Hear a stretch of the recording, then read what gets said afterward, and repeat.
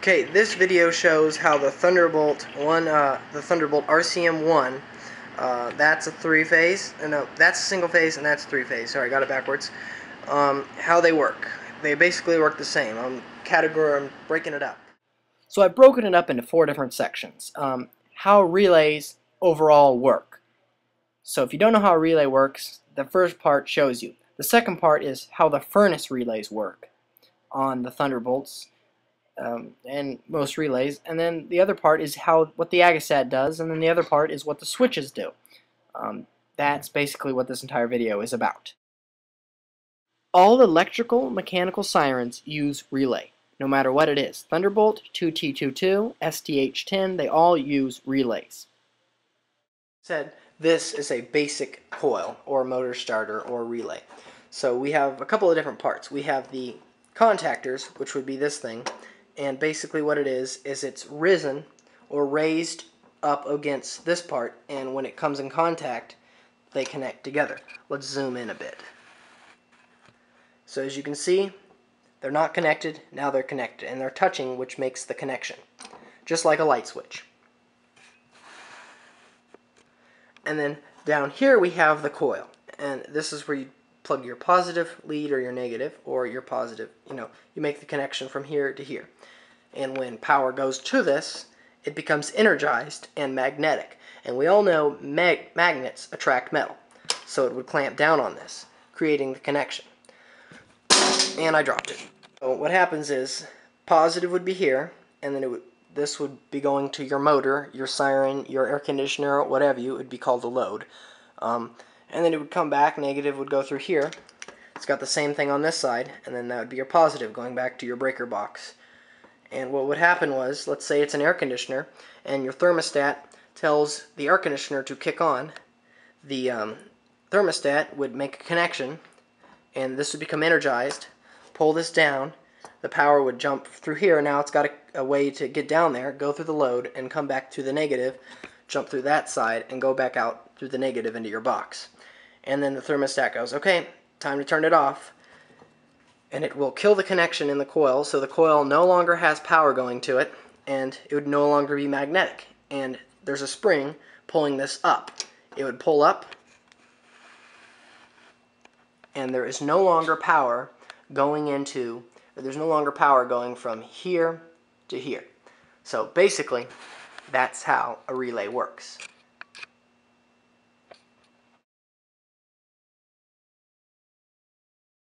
Inside the RCM ones, they're a little bit different. They're the same thing, but they're just a little bit more complex. They usually use furnace relays.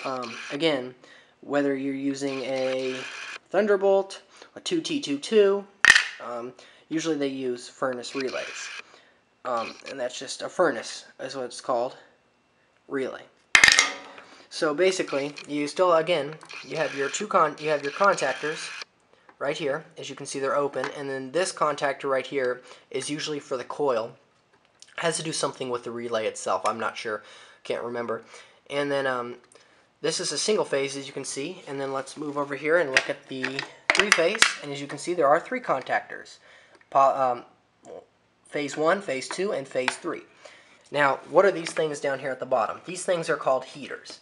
And amps, when you have amps, you have a lot of heat.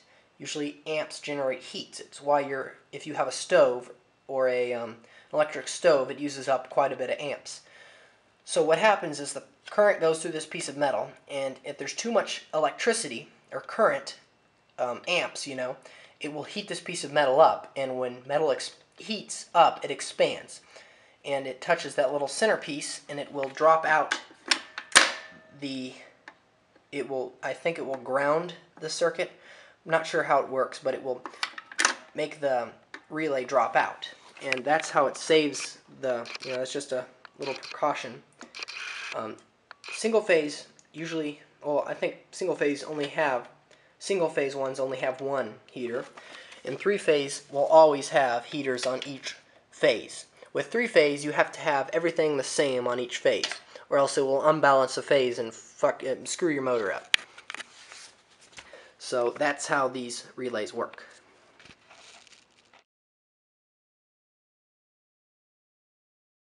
This is the Agastat. What the Agastat does is it keeps the blower and the rotator still rotating when the chopper drops out. If we didn't have that, when the chopper dropped out, the AR timer stopped for an attack, when it stops to wind down, the blower and rotator would both stop. So to prevent that from happening, we have an Agastat.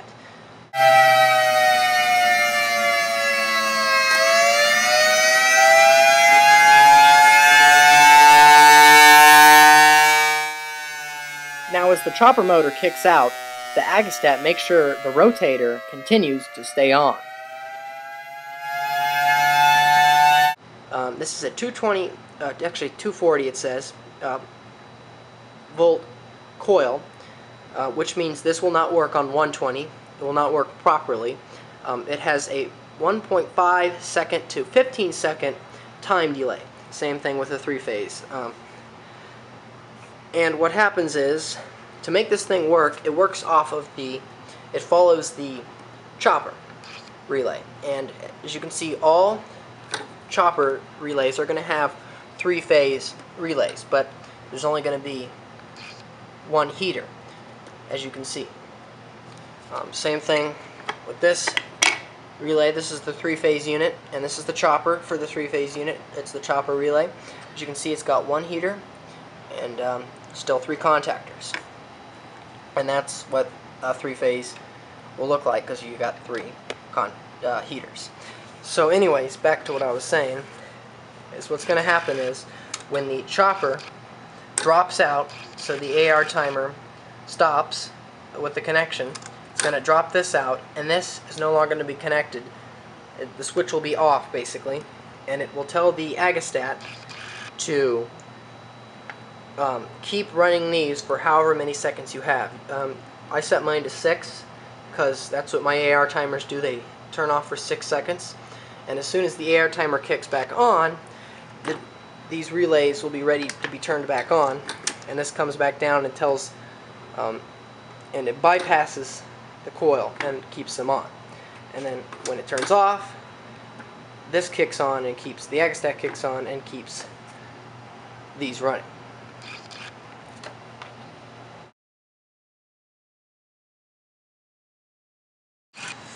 Now that we talked about the Agastat, let's talk about the switches, because there's a couple of different set of switches on here.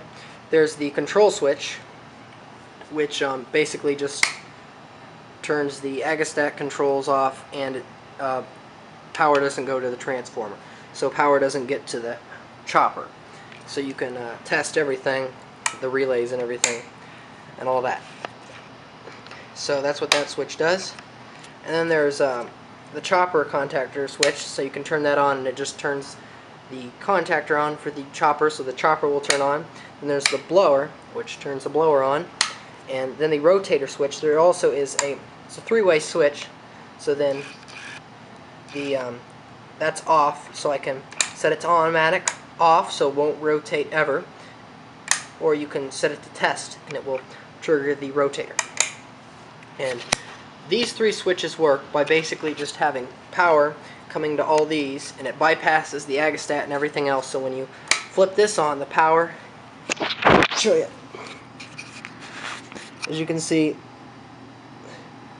that's supplying the power, and it just runs down into the coil and gives the coil power, which activates it. There's a little bit more to it, but in a nutshell, that's how it works.